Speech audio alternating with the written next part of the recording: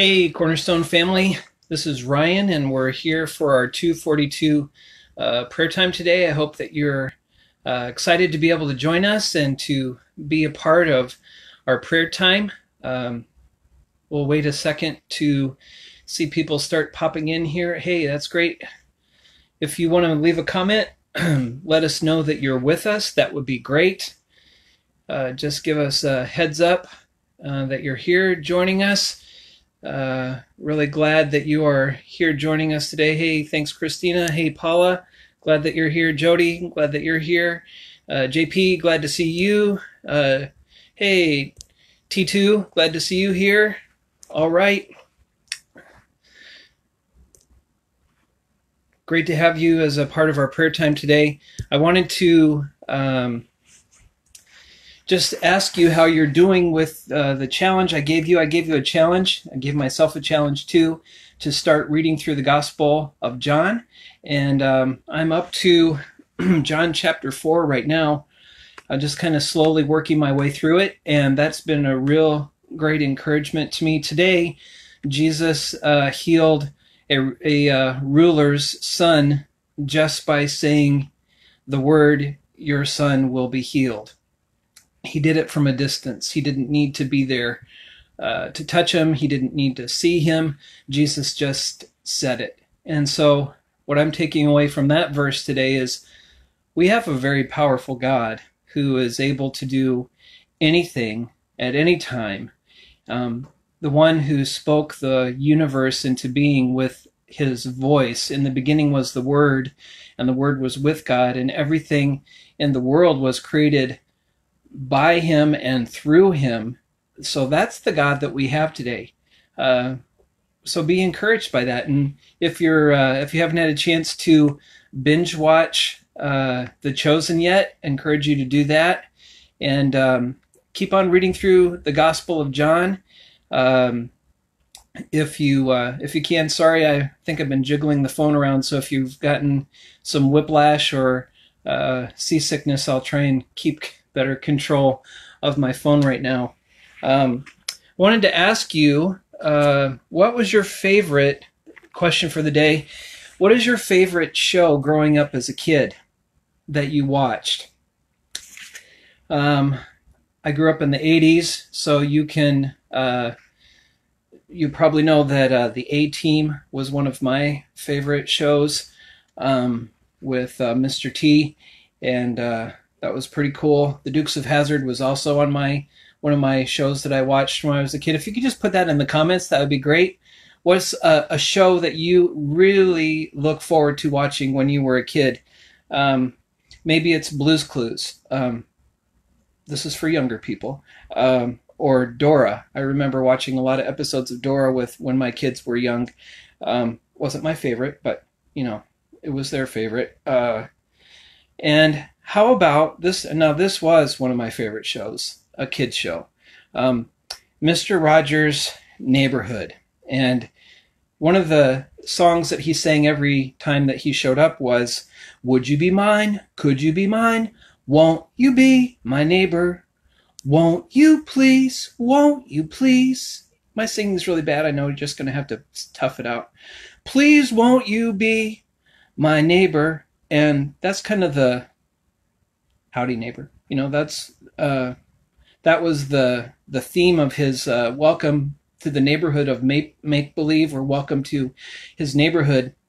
And so today I just wanted to talk about a little bit about the great commandment that Jesus, when asked what the greatest commandment was, in Matthew chapter 22, verse 37, he was asked by a lawyer, what is the greatest commandment? And Jesus said, "Love the Lord your God with all your heart and with all your soul and with all your mind." And the second is, he said, "This is the greatest and most important commandment. And the second is like it, love your neighbor as yourself." That ties right into Mr. Rogers there being a good neighbor. And I just wanted to ask you, in this time of quarantine, in this time of when things are totally different, how are you doing with loving your neighbor? How is that going?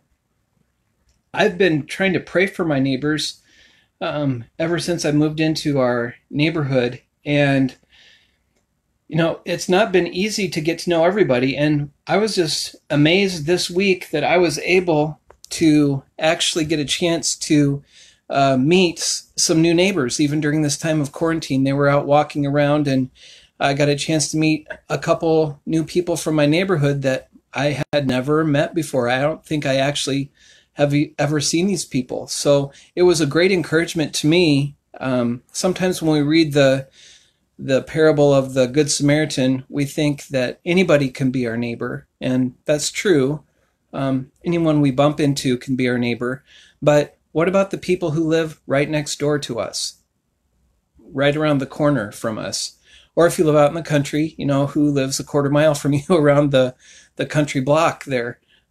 So we need to be, it's part of the great commandment, we need to love God with all of our heart and soul and mind, but we also need to love our neighbor as ourself. So whatever I would want to do for me, that's what I should want to do for my neighbor. I should want to help them.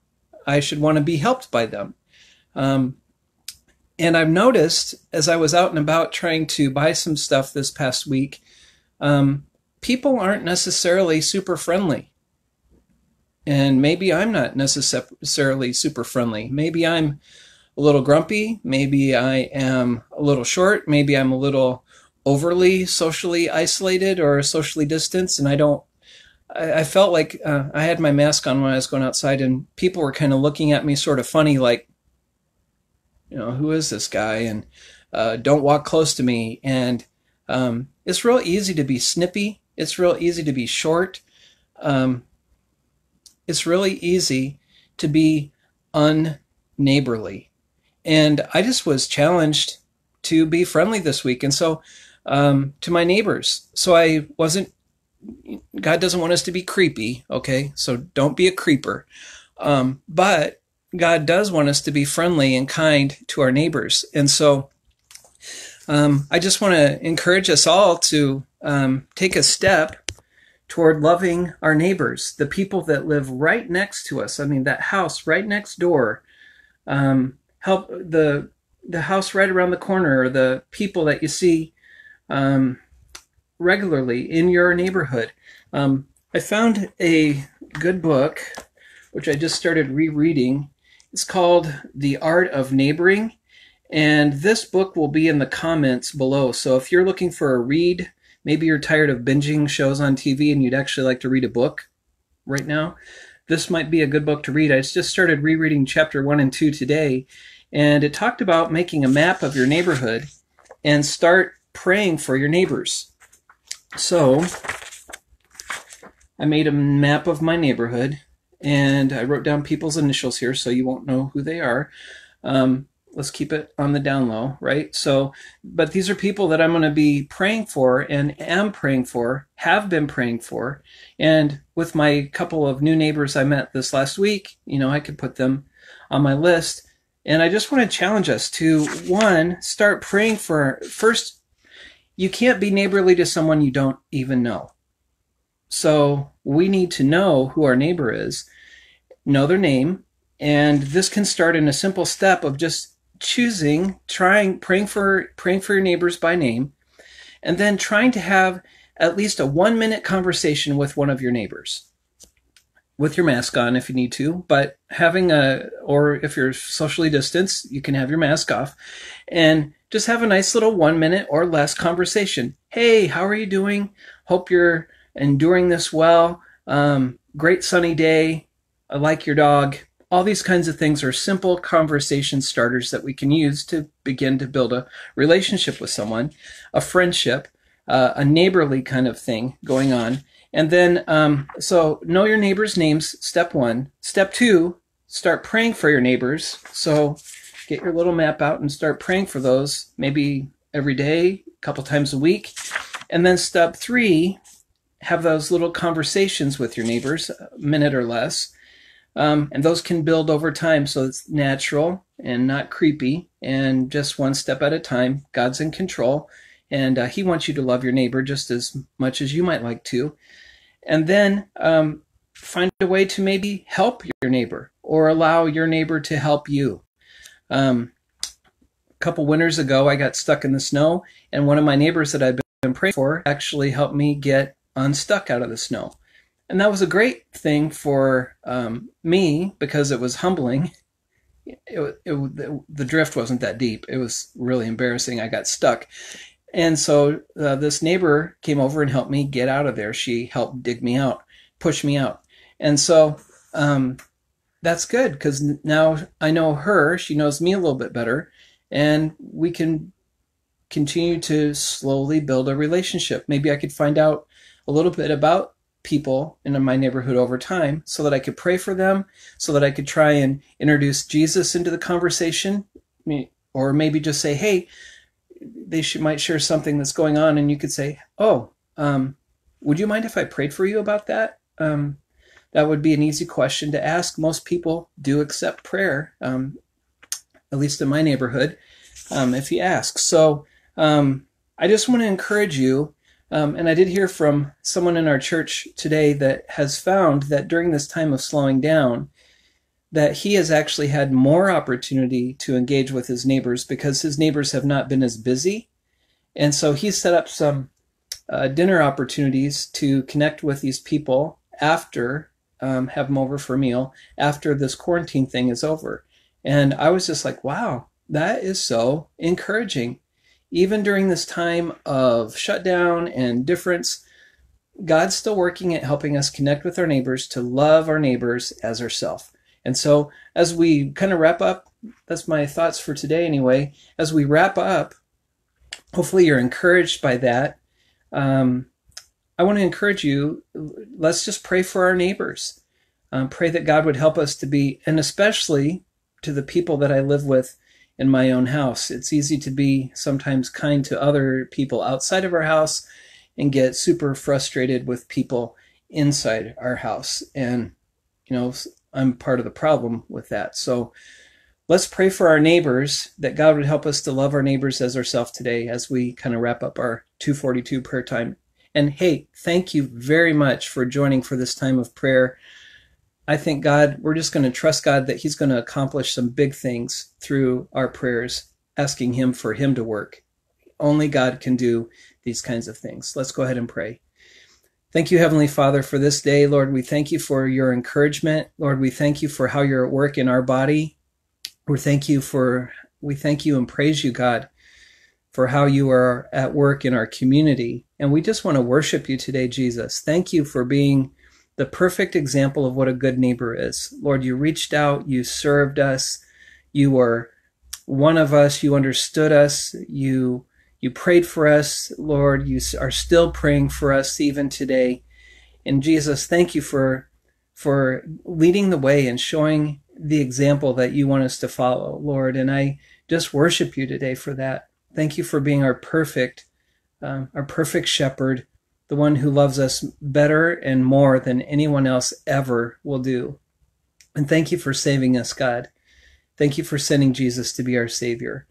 And God, I just want to pray for our neighbors right now, Lord. I just pray that you would help them to know Jesus as their Savior. And I pray that, Lord, if they do know Jesus, they need to grow deeper and closer in their relationship with you. And God, I do pray that you would help us to get to know our neighbors. Lord, help us to be a good neighbor, to be a good neighbor to the people that we live close to. Lord, help us to know their names. Lord, I pray if we don't know them, that you will help lead us step by step to get to know our neighbors better, that we could start praying for people by name. God, that you would work in their lives. And Lord, we just trust you to open up doors of opportunity. We know, Lord, that nothing stops the gospel. Nothing can stop prayer from when we call out God and we pray according to your will. Lord, we know it is your will that all should come to repentance and believe in Jesus Christ as our Lord and Savior. So we just come boldly today, Jesus, asking for our neighbors. Pray that you would give us good interactions. Lord, help us to take a step and have a short conversation with someone, Lord, this coming week or the next week or the week after that. Lord, allow us to be able to help our neighbors in some way, rake their leaves or buy them a meal or give them some groceries or something, God. And I just pray, God, that you would help us even to be able to be helped by our neighbors. Lord, I just ask that you would do some incredible things, God. Bring people to faith in Jesus Christ this week. Help us, God, as a body of believers to be drawn closer to Jesus, closer to one another virtually, and actually as we have conversations with one another, God. We just want to thank you, God, for the power of the gospel, for the power of what it can be like when we live by the Holy Spirit. And God, we just ask for you to fill us with your Holy Spirit today. Help us to keep in step with your Holy Spirit. Help us to rely on your Holy Spirit's power and wisdom and guidance. And Jesus, we just are looking so much forward to the day that you come back and make everything right. Lord, we just are so excited to know you and to be able to live all of eternity with you, Lord, on the new heavens and the new earth, the home of righteousness, where everything will be just right. We love you, Lord Jesus. Thank you so much for this day. It's a real gift. Help us to use it, God, for you. And it's in your name that we pray. Amen. Hey, friends, thanks so much for joining us today. Again, if you would like to appreciate you praying, God hears and answers prayer. There's a promise in John 16:24 that says, "Until now you have not asked for anything in my name. Ask and you'll receive, and your joy will be full." That's what we want to do. We want to keep on asking the Lord. Keep on praying to him. He knows what we need. He wants to answer our prayers according to his will. And that's what we want. This book is called The Art of Neighboring. It's a real good book. And if you can, map out your hood. Map it out and start praying for your neighbors name by name personally. And I just want to thank you so much for joining us today. I'm trying to remember what we have coming up. Be sure to join us for 242 prayer time this coming week. Oh, I know what I was going to say. If you, we're encouraging everyone to tell their stories. Everyone has at least a 90-second story of practical faith, how God is helping you to live your faith out. And if you could record your phone horizontally, not vertically, with a short, that's like this. Sorry, didn't mean to treat you dumb there. You're not dumb, you're very smart. If you could record a 90-second story and send it to me at Ryan at CBC Ludington. We're wanting to put together, and we're doing this every week, we want to share practical stories of faith. Maybe you could share a practical story of faith of how God is helping you to pray for your neighbors or reach out to your neighbors. And so that would be a great thing. Or maybe there's something else that God's really doing in your life. Maybe through reading through John, God has been doing something in your life. Or through, I don't know, sky's the limit. Anyway, I wanted just to encourage you with that. Be sharing your practical stories of faith, hashtag practical faith. Looking forward to this coming Sunday morning's message at 10:30. We're looking for another great time together virtually, worshiping Jesus Christ together. And hey, I want to let you know, we really love you, church family and friends. We're glad that you're participating, and let's keep on walking together with Jesus. I hope you have a great rest of your afternoon. Talk to you later.